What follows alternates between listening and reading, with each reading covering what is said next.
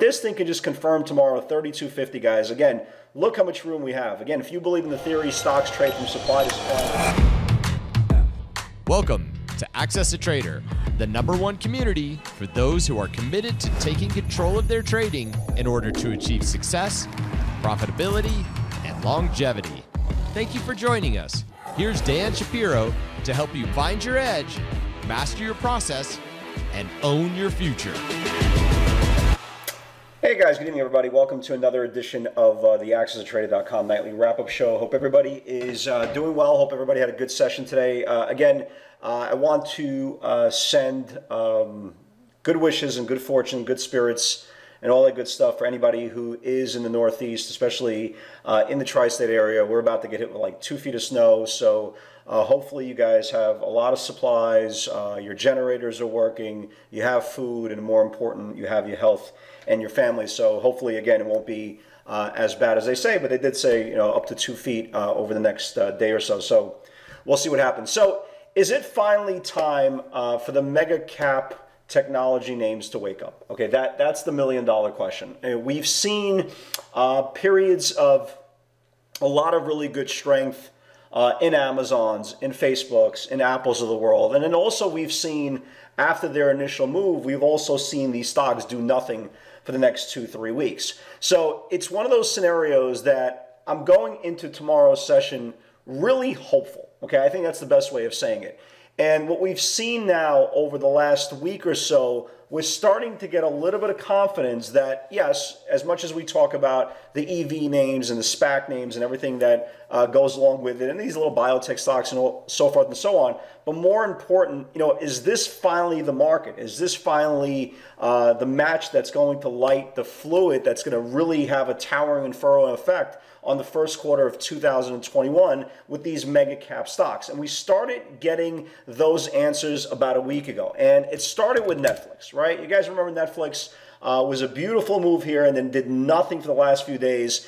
And then it finally woke up a couple of days ago, and now it's really attempting to come out of this channel again. Looks really, really good. Apple yesterday had a really big move above this 26 level.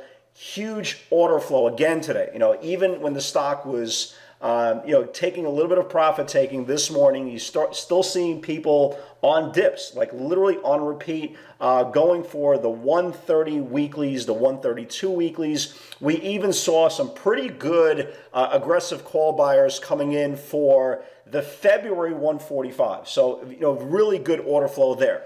We've been speaking about Amazon. We talked about Amazon last night. We've been talking about these levels on Amazon for a long time. And finally, and again, we'll get to the individual pivots in a second. This is a monster in the making.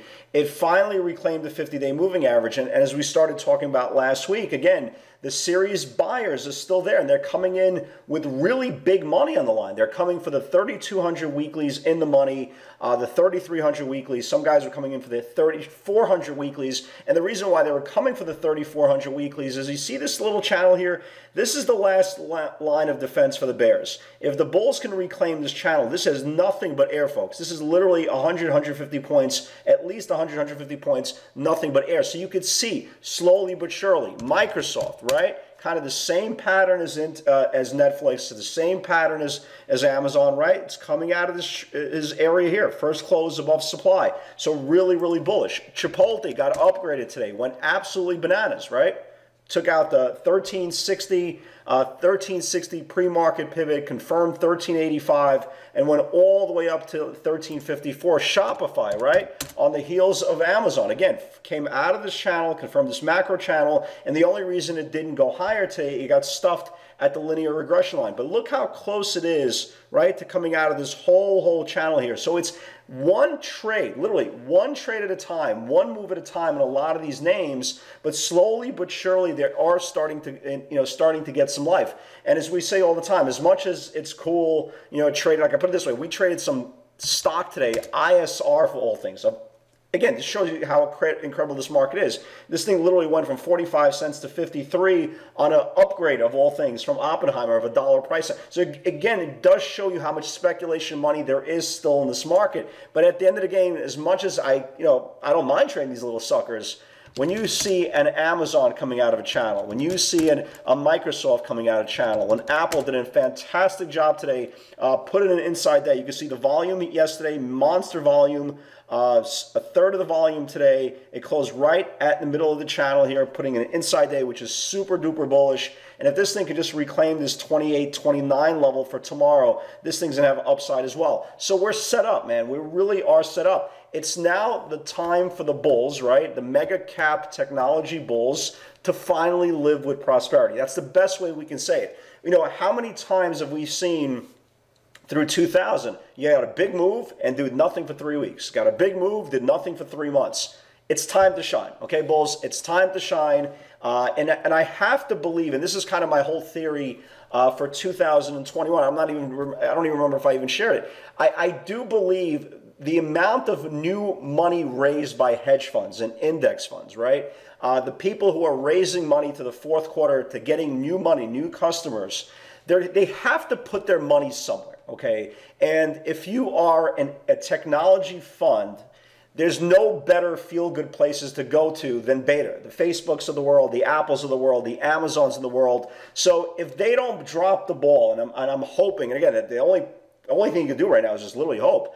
If we could finally get a second wave of these stocks confirming today's channels for tomorrow, then we are really set up into not only a strong seasonal finish into the end of the year, but we're finally set up for these stocks coming out of bottom, right? Think about it, they're all coming out of bottom or mid bases, and if they do start confirming these prices, we should have a really aggressive year end, okay, and a very, very aggressive start for 2021. So again, fingers crossed. All we need to do is for them to reclaim tomorrow today's channels, and I think we could get a day 2 run.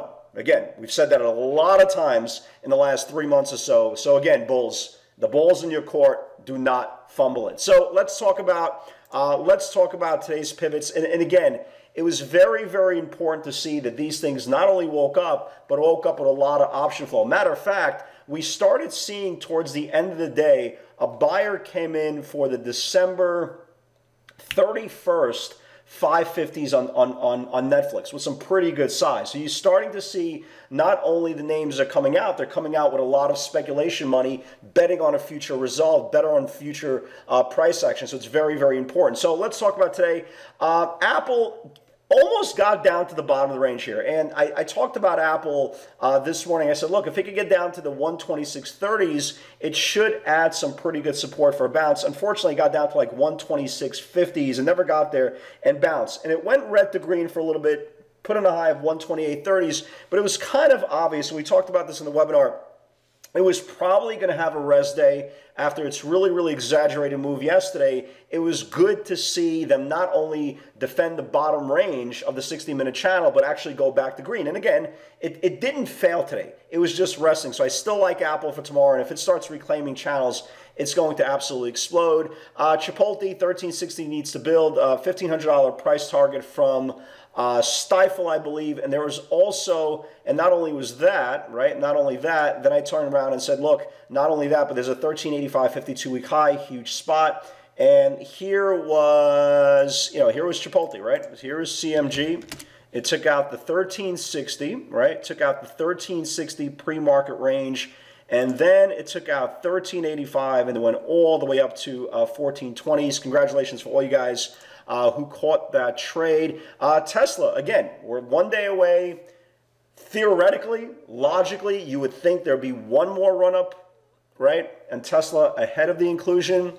But again, what we've learned a long time ago, there's no such thing as logic when it comes to trading. So again, we'll see. We'll see what happens there. Netflix, again, went at the end of the day, 525, only went to 527. I still like it. I still like it. Again, call buyers are starting to come in. NVIDIA, I'm convinced. Every time I have to stop talking about the stock, okay? I'm not going to talk about this NVIDIA anymore until it starts confirming channels. What are you waiting for God's sake? Just asking. Amazon was definitely the biggest move today. Amazon 3192, 3193 needs to reclaim. A bunch of near-term 32, 33, 3400 call buyers came in. Amazon absolutely exploded, right? So it took out this whole channel here, right? This 31.92, 93 level, just exploded into 32.47. If this thing can just confirm tomorrow, 32.50, guys, again, look how much room we have. Again, if you believe in the theory, stocks trade from supply to supply and demand to demand, any close tomorrow above 32.50, folks. And I know a lot of you guys are holding on to calls. Any close over 32.50, this thing has at least 150, 200 points in it. So yeah, there's a lot of potential. You could say there's a lot of potential in Amazon. Beam I still like, never got close to the $39 level today. This SPAC name I was watching never got closed there. RKT never got closed there. Chipotle again went nuts. Blink, congratulations for all you guys who caught some Blink. There was a PR on Blink, charging, schmarging, Arizona, something, blah, blah, blah. Anyway, took out the $30 area, went almost to $32, big move there. It still looks higher. It does still look higher for tomorrow's session. Amazon, again, like I said, any close over 32.50 is epic. It traded today to 32.47. Apple, again, getting stronger. Again, call buyers are coming in. Feb 145 buyers are coming in. So Apple is set up, just a good res day for that. Baidu I kind of like for a blow off top. JMIA I kind of like going into tomorrow as well. And there was actually a really cool trade here after the close. Again, we started putting a lot of these after hours plays. The funny thing is they actually work really well on the smaller cap names. NXTD was definitely the big one this evening. NXTD took some early profit taking, came back in, reclaimed 92.93 after hours, traded all the way up to like 103 in the after hours. SLCA really didn't do anything. It traded up maybe 15, 20 cents. It still looks higher, but again, this was specifically for the overnight play. So, you know, we're definitely set up tomorrow, okay? We are definitely set up. Obviously, any week open today, tomorrow, you know, into rising 60-minute support, especially in Amazon, especially in Apple, in Netflix as well. If they start gobbling up and defending bottom ranges, we should have another premium session for tomorrow. Guys, God bless. Have a great night, everybody. Please stay safe, and with God's help, we'll see you guys tomorrow. Take care, guys.